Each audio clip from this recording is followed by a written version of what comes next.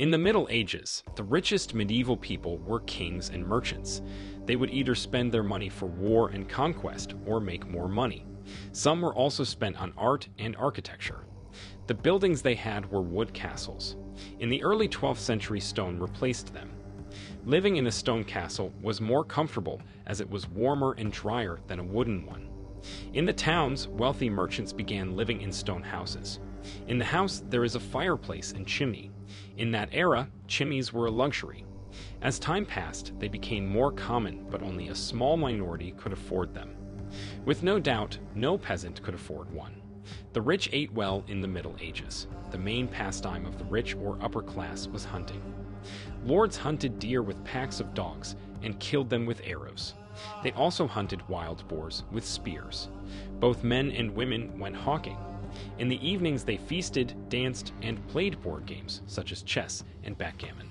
In the Middle Ages, pepper and other spices from the East were extremely expensive. Wines from abroad were also not cheap either.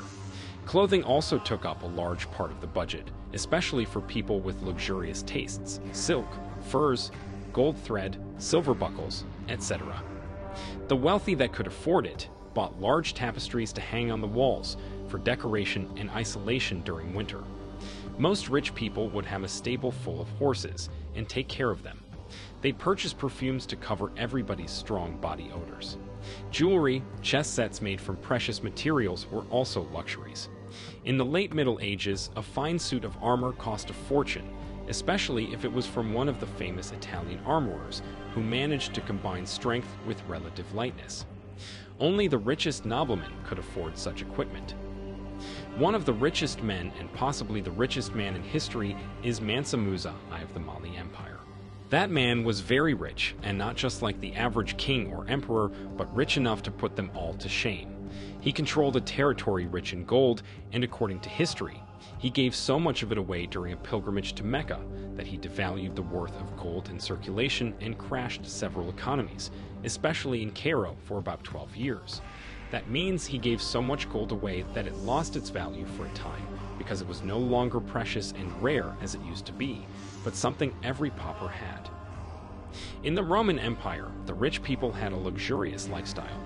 They enjoyed luxuries such as mosaics and panes of glass in windows. In the colder part of the empire, there is a hypocaust. A hypocaust is a system of central heating in a building that produces and circulates hot air below the floor of a room, and may also warm the walls with a series of pipes through which the hot air passes. This air can warm the upper floors as well. The hypocaust was a heating system used in wealthy Roman homes and Roman baths, and is the closest thing to central heating today. Wealthy Romans also had wall paintings called murals in their houses. The wealthy owned very comfortable furniture. It was upholstered and finely carved. People ate while leaning back on couches. They generated light using oil lamps. Furthermore, some people had a piped water supply.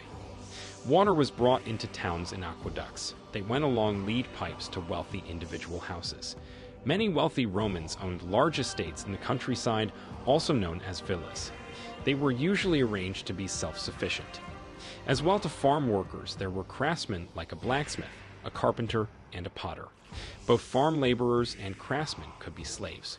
If the owner of the villa was absent, a man called a villas and his wife, the villa ran the affairs of the villa.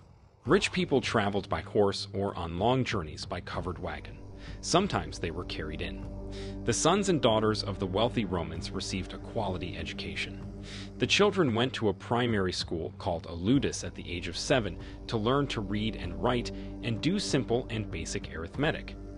Girls left at the age of 12 or 13, and only boys proceed to secondary school, where they would learn geometry, history, literature, and the art of public speaking, also known as an oratory. The teachers were often Greek slaves. The teachers were very strict. In Greece, the rich Greeks lived in large houses with several rooms. Usually, they were arranged around a courtyard and often had an upper story. In a rich home, furniture was basic and expensive. The Greeks stored things in wooden chests or hung them from wooden pegs on the walls. A rich home would also have a dresser to display expensive cups. People leaned back on couches. Those couches could also act as beds. The couches were simply wooden frames with rope webbing and mats or rugs laid on top. In the homes of the rich Greeks, olive oil lamps are used to generate light.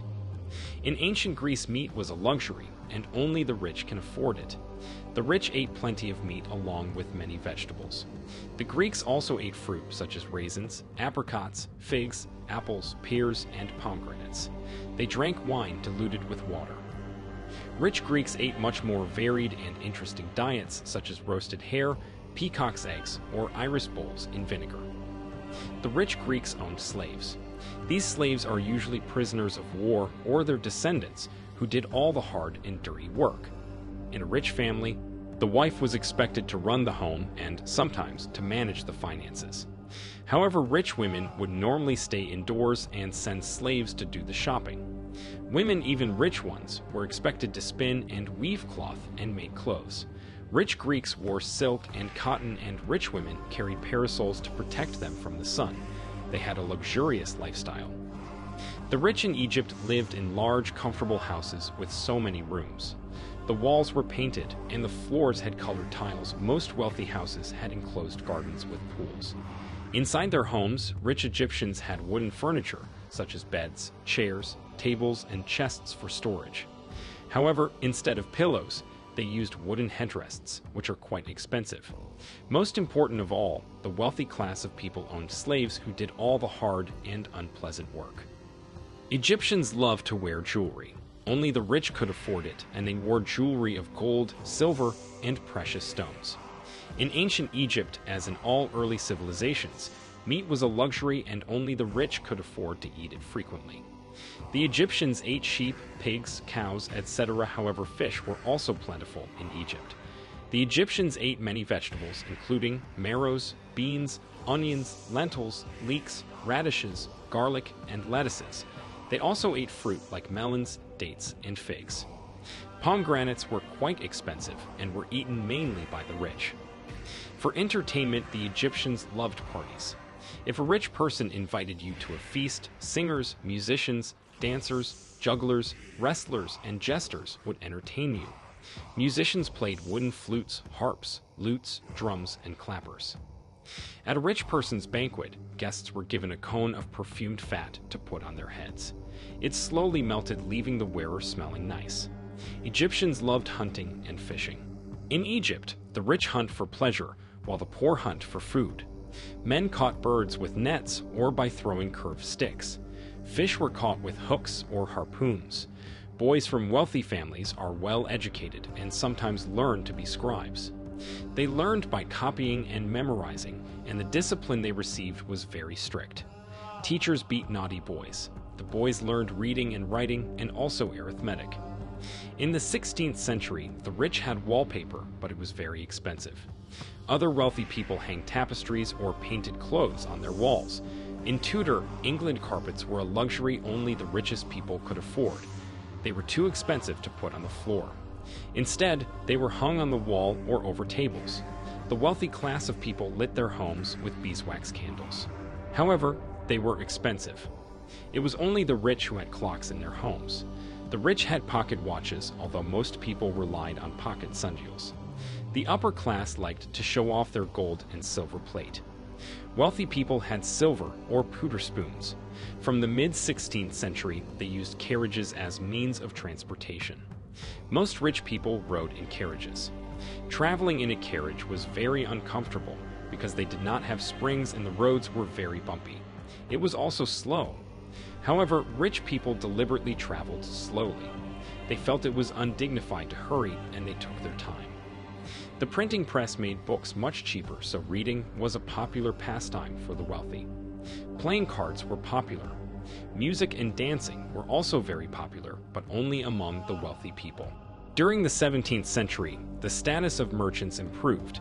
People saw that trade was an increasingly important part of the country's wealth, so merchants became more wealthy and respected. However, political power and influence were held by rich landowners. In history, the rich had always lived a luxurious lifestyle, spent their money to acquire luxurious goods and items that are also invested in the future of their children.